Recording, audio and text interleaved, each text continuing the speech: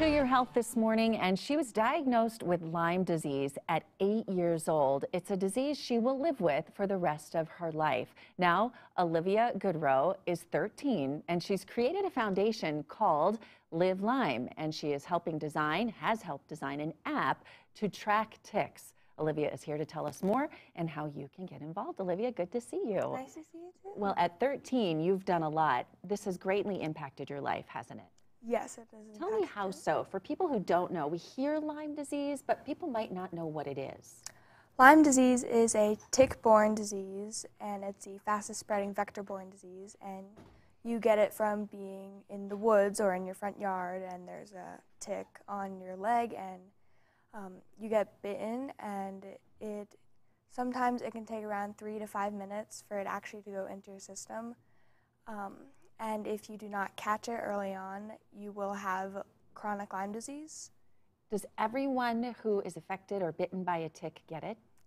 No, only a certain percentage of people have Lyme disease from ticks.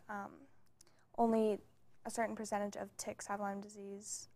So you didn't know. When you were 8 years old, do you even remember the tick from when you were 8 years old? We did not see the tick, and I do not remember having a rash or a bullseye rash, which only 50% get bullseye rashes. So you saw countless doctors when you were young. You remember that time, 8, 9 years old, trying to figure out what was wrong? Yes, that was like a horror movie. I saw 51 doctors. 50 of them passed me on to the next doctor saying, we can't figure out what's wrong with you. Some of them said, oh yeah, you're just dehydrated. And one of them actually diagnosed me with Wilson's disease, which is an awful disease to where you don't live past the age of 40. Wow. And I was in 2nd grade at the time, and hearing that was terrifying for me. And then when the DNA test came back saying that I did not have that disease, they said, oh, do you feel left out at school? Do you feel left out at home? Are you just making this up so you can gain attention? Wow. And I just wanted to smack them in the face because I was having horrible symptoms, and I was thinking in my head, what 2nd grader would want to make this up? Right, and for Lyme disease people, and many people out there who are undiagnosed, they can't figure out what's wrong, right? They're just always tired, and they have all of these symptoms, and I know many people now who have it. But let's get on to what you've done about it, okay? So the app, tell me about that.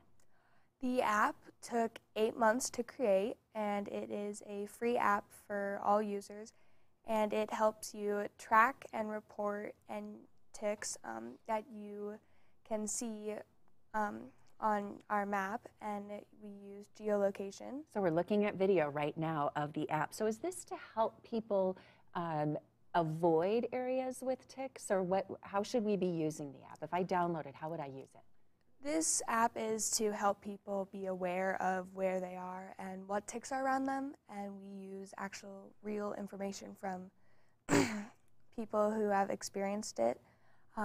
You can say, oh yes, I found a tick on my dog in this forest. So you would report that?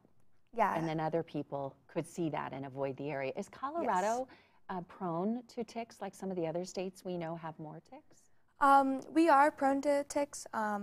Not that many, though. I feel like we're kind of the safe zone right now because of our high altitude, but there are ticks everywhere in every continent. Yeah, well, you've done a great job, you and your family, so continued success with the app, and I hope you're feeling well, as I know Lyme disease can really take a toll on people, but you've done a great job, especially 13 years old. I'm very impressed. Thank you. Thanks, Olivia.